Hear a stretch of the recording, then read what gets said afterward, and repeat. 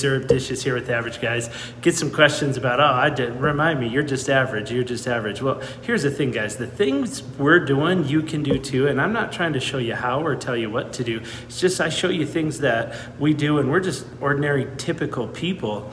And so what's really cool about this is I work with another guy. He's a motivational speaker, and he talks a lot about what's your excellence. What's your excellence? And I really like to think that our excellence here is what we're showing you, but we call it average because it's what we do every day. And when it becomes routine and your excellence becomes routine, that becomes your average. Your average is excellence. I know that might not make sense to you, but hey, it's how we roll, it's how we do it. So just tuning in here. We got another epoxy cutting board coming up, and keep in mind we've got the idea of this big grandiose dinner table that we want to put together, and so it's building these projects, putting them together. This one you're about to see was a really junky piece of walnut, and I ended up buying this walnut, probably overpaid for it, but you know what?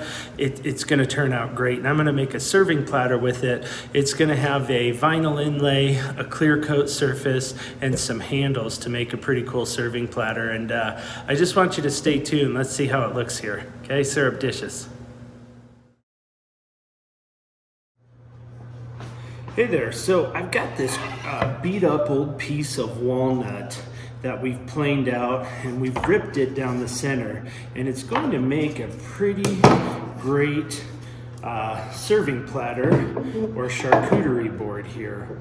And so if you've watched our other videos, you've noticed that we've used some particle board and tuck tape to make the mold to be able to pour some epoxy down in these.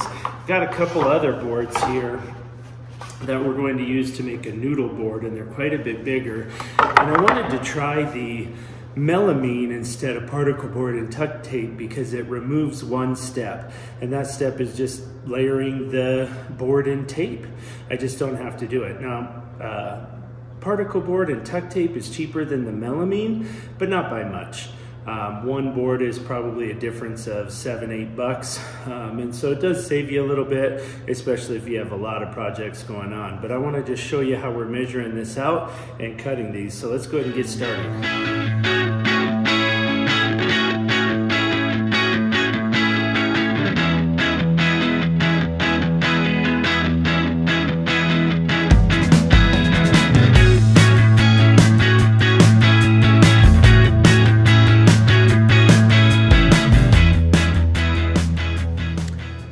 You have seen us cut this melamine, and our next steps here will be to screw this in square, screw in the other side, and then we'll silicone all the edges, and then we will let that dry for 24 hours before we pour our epoxy. And so getting that good and tight and good and sealed so you don't have any leaks is the next step. Let's take a look at that. Welcome back. So we've got some square clamps, we've got some caulking. Unfortunately, it's clear caulking, but is what it is. We've got our drill and some star drive screws. We've also got a bit to recess those screws in. We'll be caulking the heck out of this as we put it together, using the clamps to keep it square. We'll put the border together on the mold, then we'll lay the base on there, then we'll re-caulk it all, and then we'll set that up to dry for 24 hours. Let's check that out. Here we go.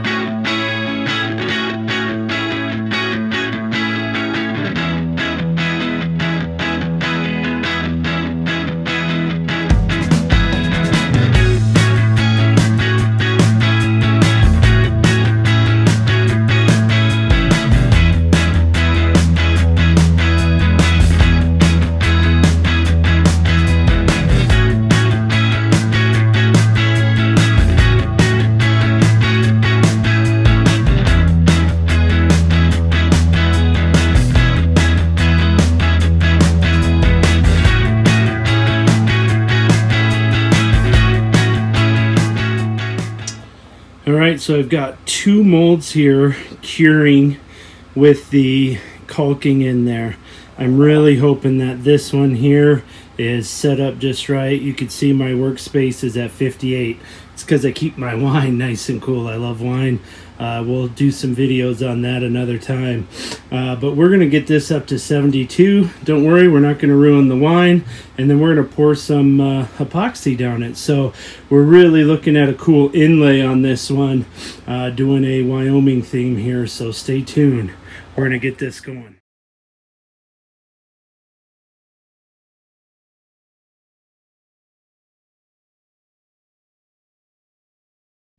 So for this particular mold, we are going to use this liquid glass, which I have just about 950 to 1,000 milliliters left, which should be plenty for this pour.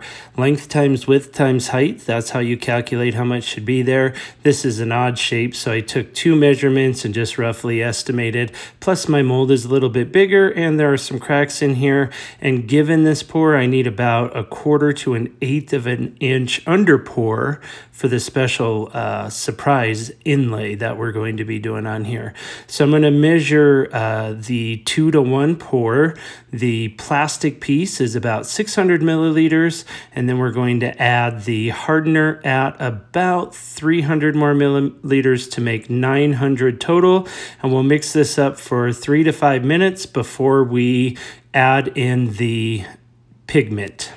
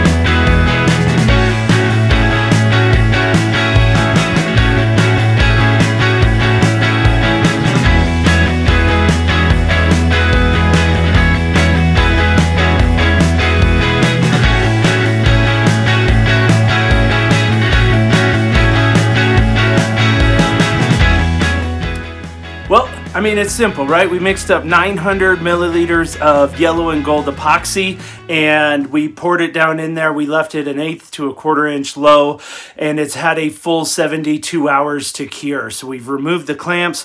We've got it out. It's sitting. Now, what we want to be able to do is put a clear coat epoxy over there, because we're actually going to inlay a vinyl sticker in there. We'll show you what that is here in a little bit. But to be able to get epoxy to bond to epoxy, we've got to do something with that surface. And epoxy, as it cures, creates this waxy cure layer. You can't really see it or really feel it, but it's there, it's present.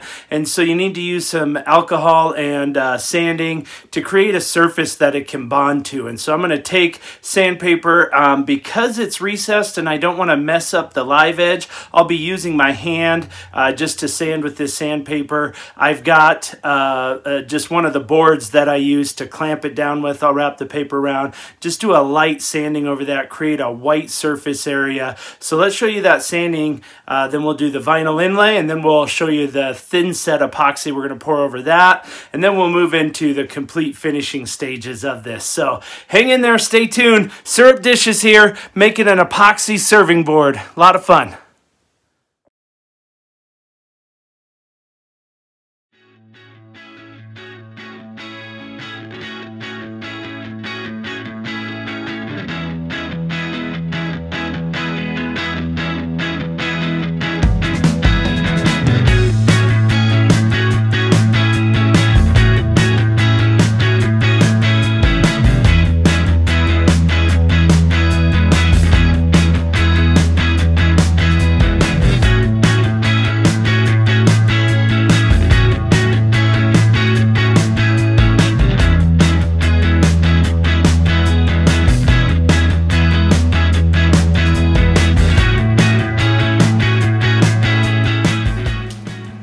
All right, so we've got our surface plane down here. I did run this through the planer instead of the router. Now the router won't chip the surface as much, but you still get grooves in your board. This epoxy has chipped a bit, but I used that router to just be a little more precise with the measurements to save some of the wood.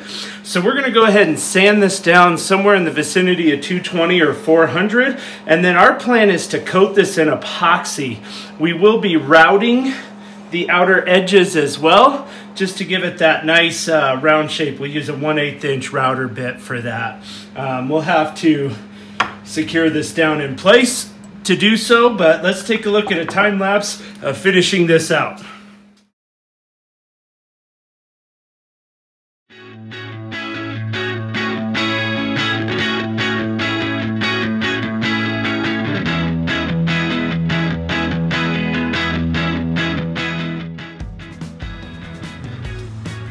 Hey, also I needed a way to measure my epoxy because I've run out of my measuring cups that show it in milliliters, and so I've just got a soda cup from the gas station, and I put out a scale and I've got it tiered, but I'm gonna go to grams and just go to that right now, and that's what we're gonna use to measure this.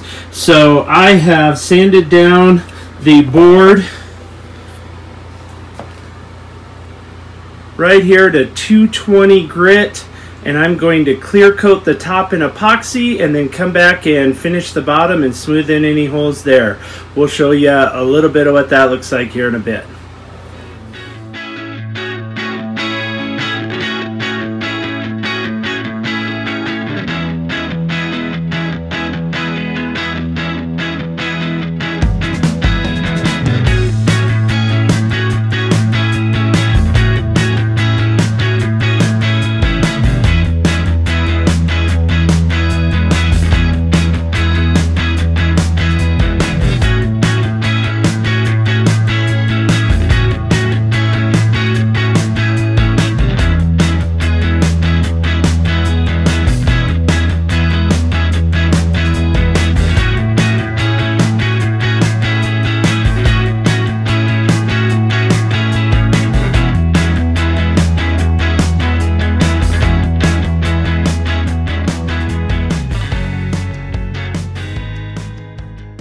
All right, there's the final product. So I just added these awesome oiled bronze handles to it. I didn't show you that process, just drilling a couple holes, measuring, making sure it's right. I did recess the screws in here a bit, and I added some rubber feet just to keep it a little bit from scratching this backside surface. I think this backside looks stellar too. If I were to do this project again, there's a couple things I would change. I really want to find a vacuum pump to get all the air out. You can see this is a little cloudy on the Wyoming, which is backwards because my camera's on reverse right now. And that's just the result of air bubbles, real tiny air bubbles from mixing. When I hand mix and thin pour, I can get them all out, but this other side, it was just more difficult to do that with. Also, I epoxied the bottom side, and I did that after I had done the top. And I laid the top across some framing so that I could epoxy the backside. And that frame had left some marks on this top just because the epoxy had only cured for 24 hours. And to me, that felt rock hard. But sitting on those for a little bit, it just sort of left some dings. So I would either let it cure longer, or I would do the backside first and do the top side later. So all in all, I'm real pleased. These aren't something I look to sell or make a profit off. You got to figure I've got a good 15 to 20 hours in this one board here. I've also got probably 70 to 75 bucks by the time you add up epoxy and wood and vinyl and pigment and sandpaper and the handles. It just starts to add up. The mold, remember we use the melamine board, that all adds up in cost. And so, you know, this kind of stuff just to me isn't real profitable, but it's really cool for me to have these, share with friends, give as gifts, because they just turn out great. So real pleased with this project. Stay tuned. I got some more coming, so hopefully you guys can check that out later. Syrup Dishes here. We're average guys. We're just doing excellent things, right? See you soon.